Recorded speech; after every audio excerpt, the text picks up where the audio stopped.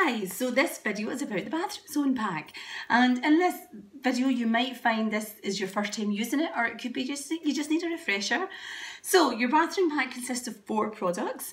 The first one is your bathroom glove, which is the same on both sides, and I tend to just use one side of the glove to clean bathroom number 1, and then I flip it over and I use the second side to clean bathroom number 2. That's what works for me.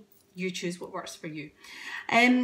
With any ENJO fibres, before you start using them, you need to wash them, which is covered in a different video. But I'm going to assume that you've washed this and it's all ready to go. So when you're using it, you put your hand in the glove, you spread your fingers nice and widely. You don't cup your hand. You don't keep your fingers together like that, nice and wide. And when you're using the fibre, always nice and firm, not heavy, not light. And if you come across anything hard, you don't start doing this and really pressing hard. You just ease off the pressure, spray a bit more water and keep going. Usually at the bottom of the shower screen when it starts to get a bit scummy. That's where you'll find it. So that being said, you put your hand in the glove.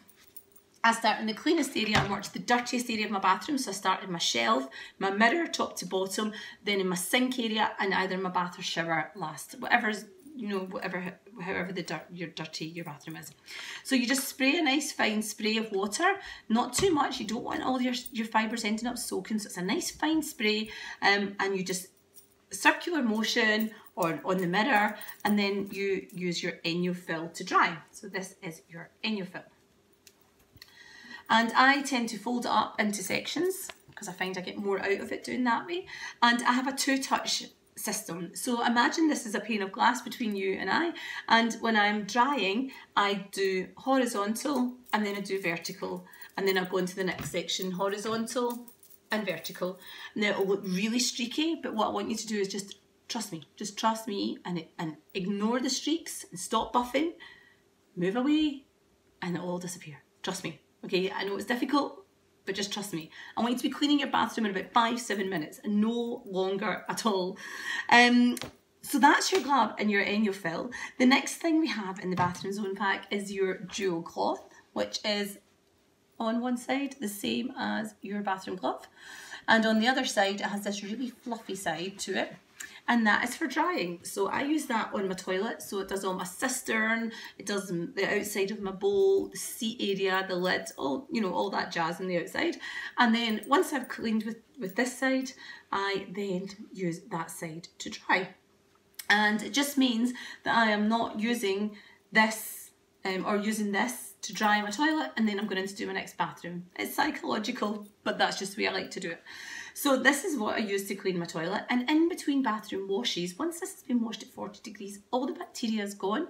So you can more than happily use this to clean your sink area. If you just need to do a quick wash when people turn up unexpectedly, and then you can do your sink in your WC area, and then just do your toilet, and then just shove it back in the washing machine. And the last but not least in the bathroom zone pack, I have the bathroom wand. The bathroom wand is your bleach and toilet duct replacement.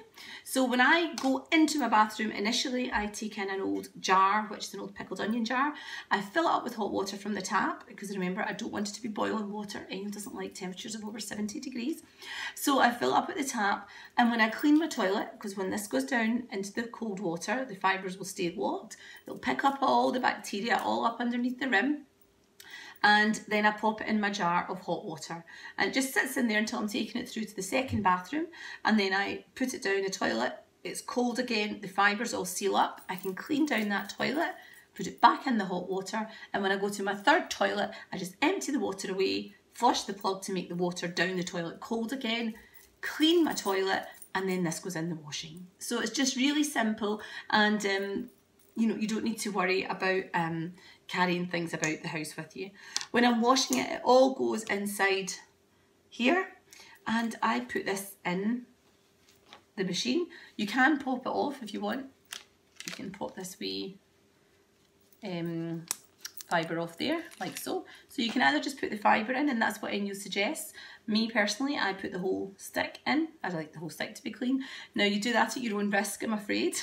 And this is not ENJO's suggestion by any means, but this is what I've been doing in my machine now for a few years, and I've heard of other people that are doing it. No problems to machines and no problems to wands. But like I said, it's your risk. So it goes in the bag.